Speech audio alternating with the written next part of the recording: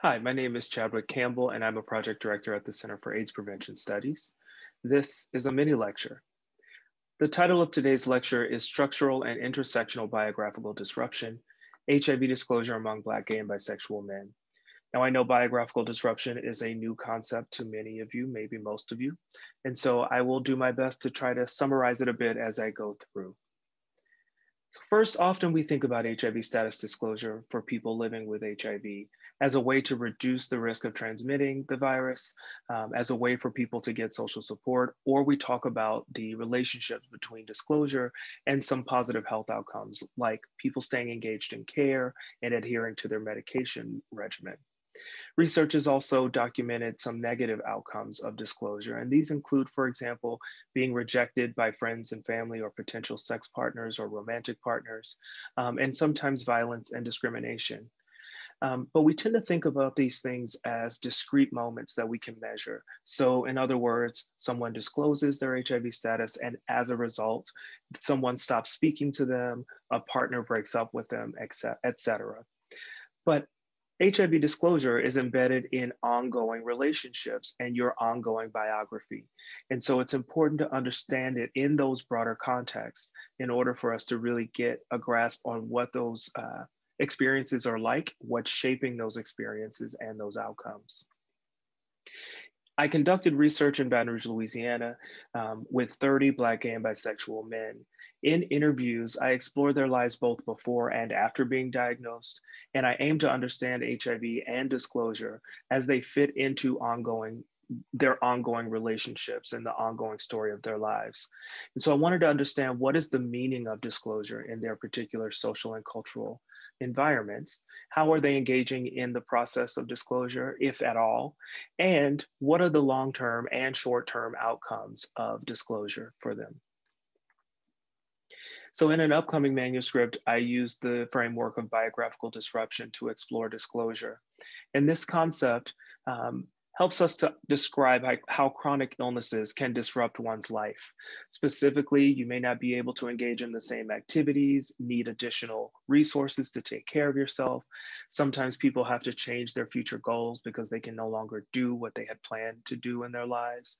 And oftentimes people's relationships with other people change. In my work, I looked at disclosure as the source of disruption instead of the HIV diagnosis or the illness itself. And so I want to just highlight a few important findings from that analysis.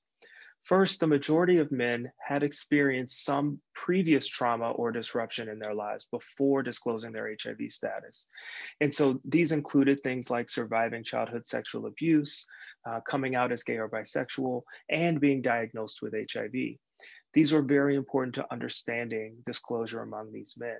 To offer just one example, several men believed that their HIV infection was the result of their childhood sexual abuse.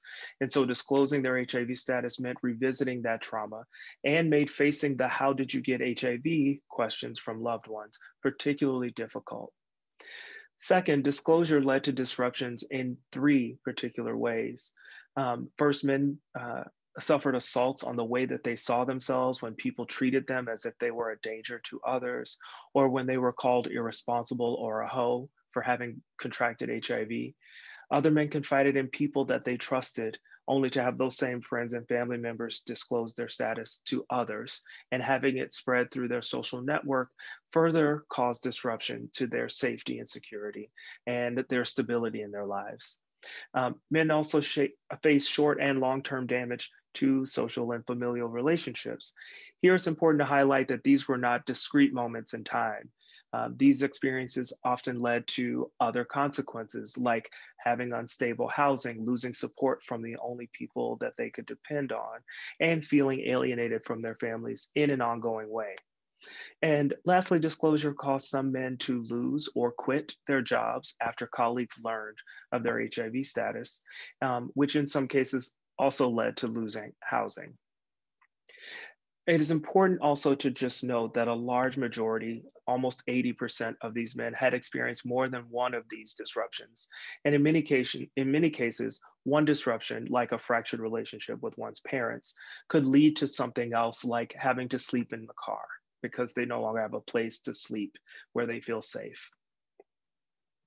So Black, gay, and bisexual men who are living with HIV are faced with the intersections of HIV stigma, racism, including structural, racial, and economic inequalities, and homophobia. HIV disclosure is a complex social interaction that is embedded in the context of ongoing social relations and the broader story of one's life.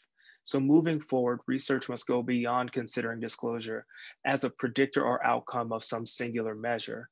Other aspects of one's biography, identity, and social location constitute these experiences and their outcomes, and therefore must be incorporated into future explorations of these interactions. Thank you for watching this mini lecture.